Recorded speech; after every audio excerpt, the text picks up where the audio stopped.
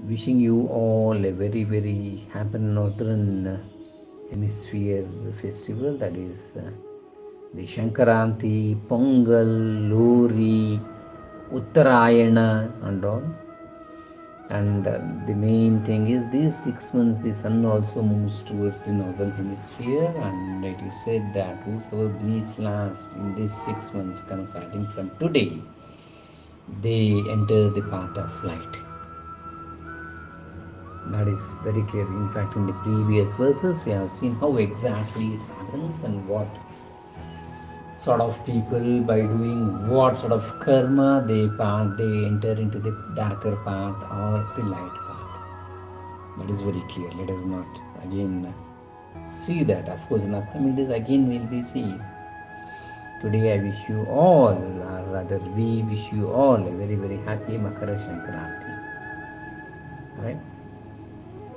Now, having steadfast in yoga and having understood that we are not the body and we are not the mind, but there is something beyond it, that is me, I, which stops there without any adjectives there, no comma, it's just a full stop there. I, it ends there.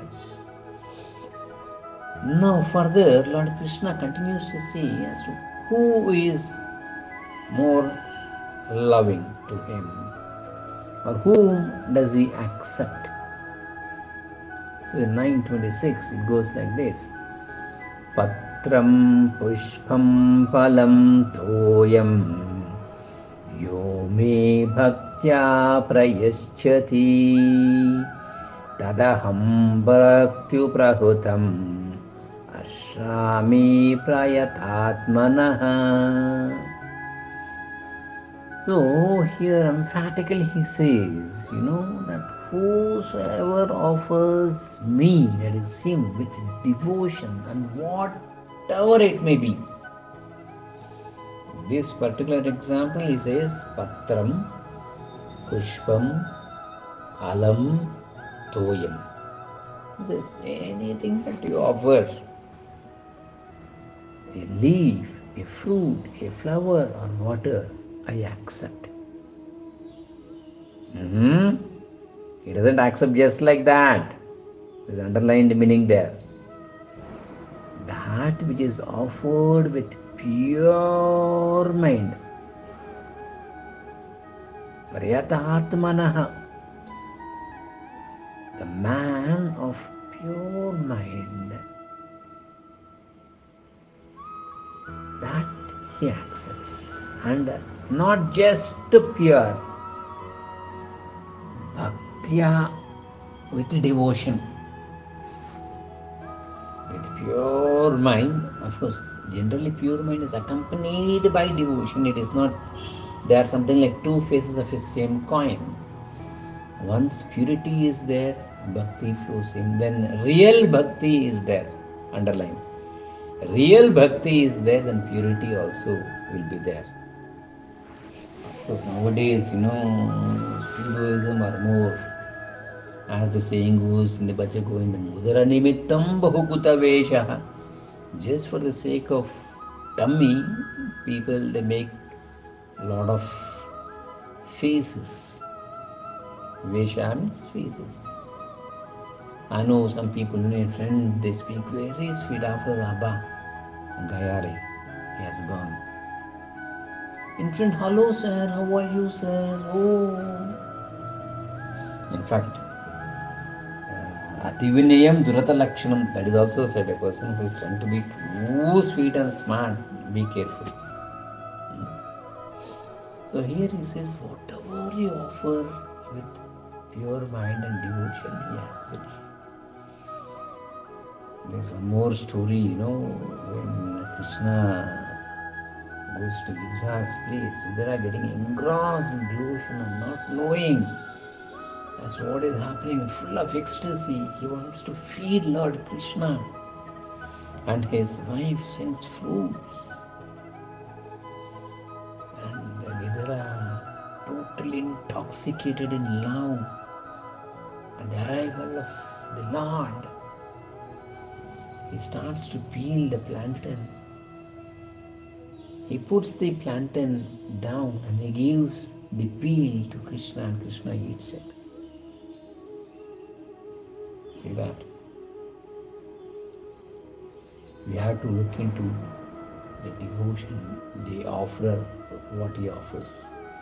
Even in gifts, I know a lot of people, they give very, very valuable gifts just to pose, just to show. They want to show a photograph. I know a philanthropist, so called, he always tries to, what do you call, help the handicapped. It's a very big drama, I tell you. In the name of handicaps, they collect huge amount from everybody. And they have something called as the pledge card and whatever it is, by a number of ways they raise huge funds. And at the end of the month, they market 50% is from the management side and 50% is yours. It can be a braille stick or a braille watch or calipers or whatever it is, or a wheelchairs. Right? The wheelchair actually will cost, imagine, 5,000. You say the wheelchair is 10,000 rupees. You give 5, I give 5. And on that occasion, I'll call you onto the stage in a big photograph. Or nothing. Got vexed with all this. Tired.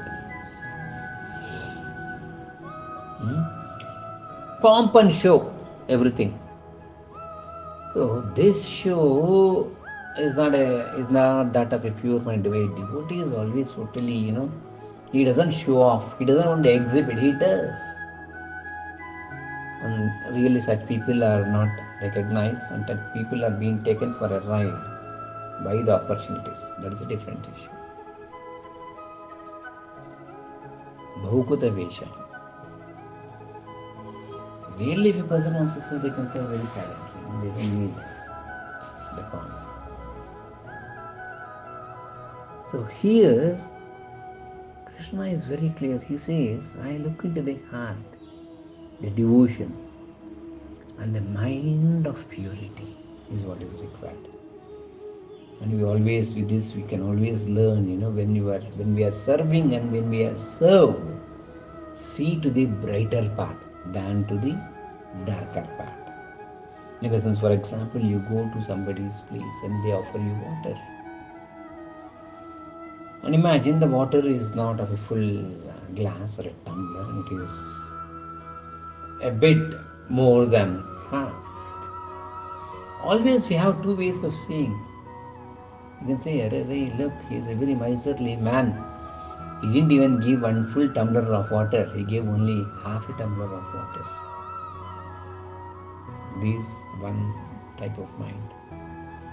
The other mind, which is virtuous and noble, is wow. You see, they have that wow sensation. They say, wow, they offered me water, irrespective of the quantity. They don't speak of the quantity. They say, wow. You see, there is no need that we have to give water.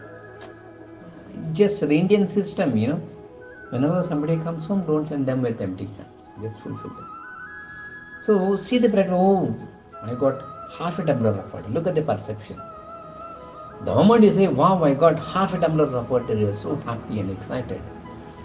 And the spark in your eye and the smile on your face, it radiates and it makes other people around also happy. For example, if you start to think that, look, yes, again, only half with a frowning long face. That hurts oneself. If my mind is always picking at things, I am troubled. Correct? So look to the broader side. This is what we are supposed to look at. Again, to conclude, it is very clearly says that whosoever, whatever they offer with devotion to the Lord, with pure heart and presented with love, he accepts. And they are blessed. Presentation is very important, my dear friends. It can be either your project report, your lab works when you're doing your college. Your lab works has a lot of marks, internal marks. It can be homeworks and assignments. It can be simple cooking. If you want to give upma also, how we can do upma? Not just serve them upma, put it on a plate and throw it on the table, let them eat. No, no, no. When you do that, just apply ghee to the cup, take the upma, put it in the cup, press it, invert it on the table, sprinkle some grated coconuts and coriander leaves, place a tomato on that. That presentation. And keep one spoon next to it, chutney in one corner. Whatever it is, presentation is very, very good. Here, the presentation is that of love, pure heart, and devotion. Anything is given, he accepts. So with this, again, wishing you all a very, very happy Uttarayana Shankranti. So we conclude today's class here to catch up again in the next session.